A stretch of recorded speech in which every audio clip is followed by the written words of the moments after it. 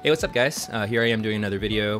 Today's topic, as you can see, is kind of like a highly debated topic, and it's a bit of a hot button kind of issue, especially in today's kind of like political, social climate just out there in America. A lot of people talk about things related to today's topic. And so as you can see, the title is Should Women Be Pastors? And so I got this idea to do this video because I had a bit of a conversation with some of our senior girls, and I heard that they had a conversation also in their Bible study about whether or not women should be pastors, and their teacher went over the reasons for, I guess, a biblical stance on perhaps why women shouldn't be pastors.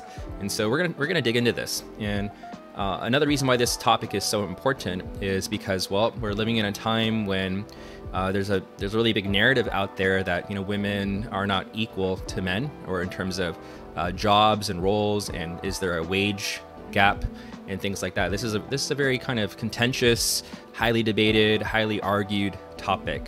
And so what I'm hoping to do today is to walk through some scripture with you, as always, of course, and help you have some perspective on this.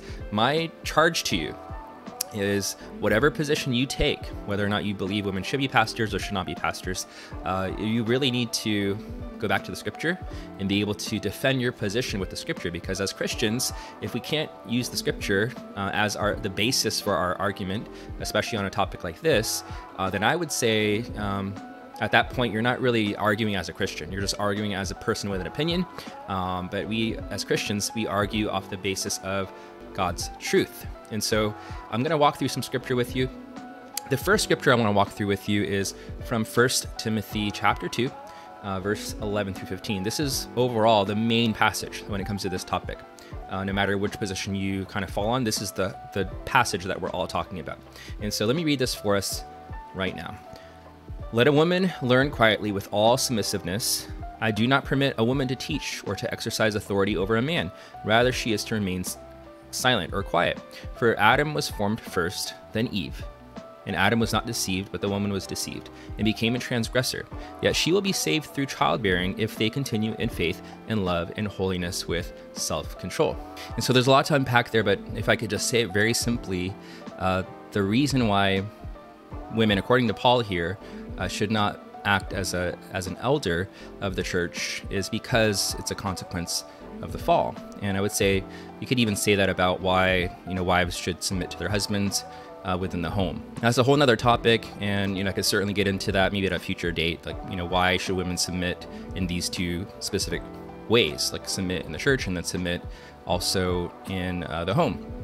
I would say, at least on the church front though, many men also need to submit to the authority of those who are the pastors. And so in that way, men and women are pretty equal. It's just that only a male, could be a pastor.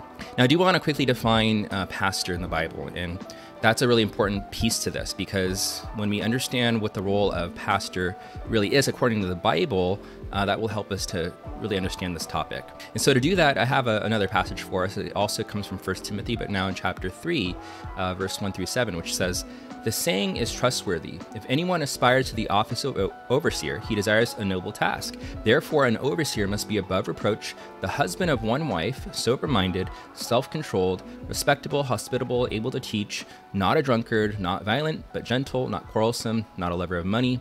He must manage his own household well, with all dignity, keeping his children submissive.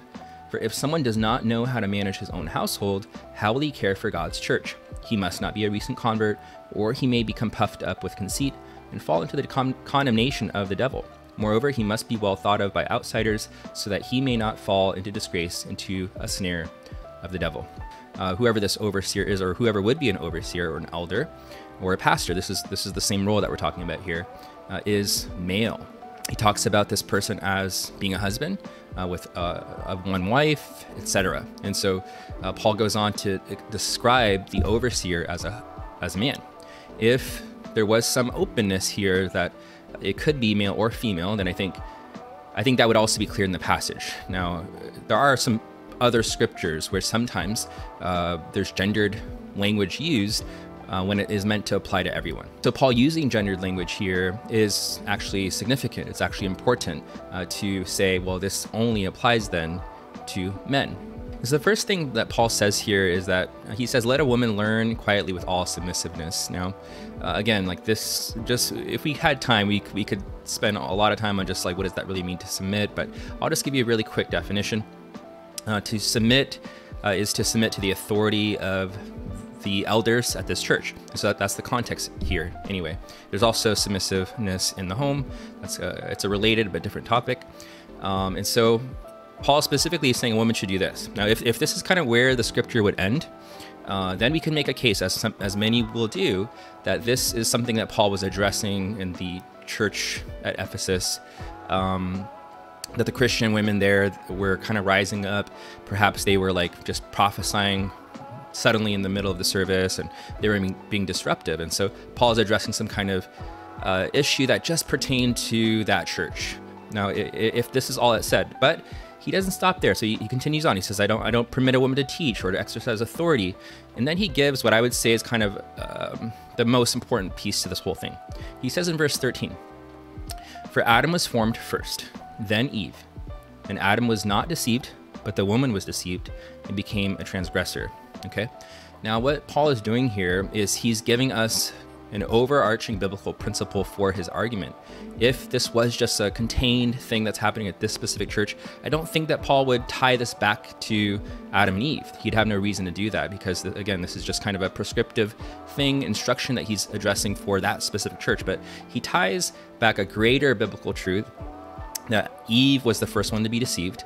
And so therefore, this is why, at least in the church, women cannot be pastors or elders or overseers, and that's all the same thing, okay?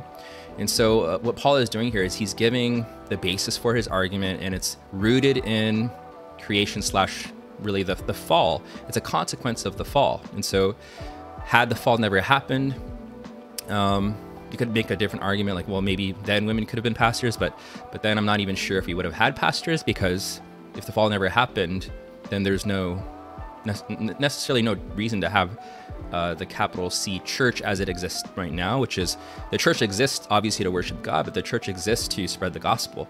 If we're all not fallen, there's no reason to spread the gospel, right? And there kind of isn't a gospel in the sense of Jesus had no reason to die and be raised again on the third day. Okay, so that's kind of besides the point. What I'm saying here is Paul is tying this back to a greater biblical truth that stems back from what happened at the fall. And so it's a consequence of the fall. I did want to bring up, there's actually another handful of scriptures that people like to bring up in this discussion. I'm not really going to discuss those because I'll just say overall, any other scripture you bring up other than this one, it either will support what I've just shared or it has nothing to do with that. For example, people like to bring up a particular figure named Phoebe. And so they say, well, Phoebe was a deaconess. Obviously she had a certain role within the church. I don't doubt that. And that's not what we're discussing though, because what we're discussing is specifically the office of pastor / overseer / elder. A deacon is something different. And so there is some room there to say that women could be deacons.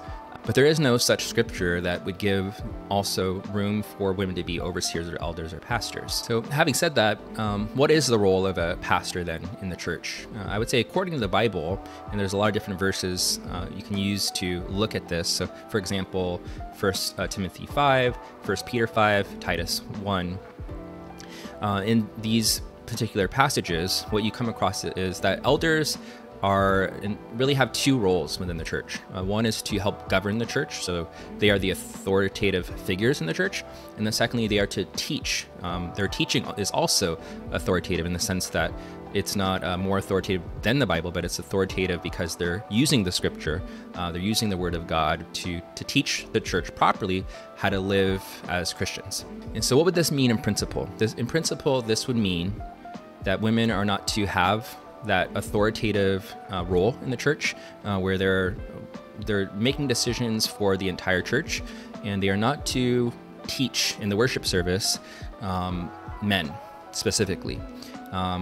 So having said that, maybe because you're hearing me specify men, that may open the window to other things. And I do think there's room there. I do think there's room to say, of course, women can be pastors or leaders or shepherds, whatever we want to call it, I think if we're being really biblical, we probably wouldn't call it pastor, but I think in practice, that's what we call it.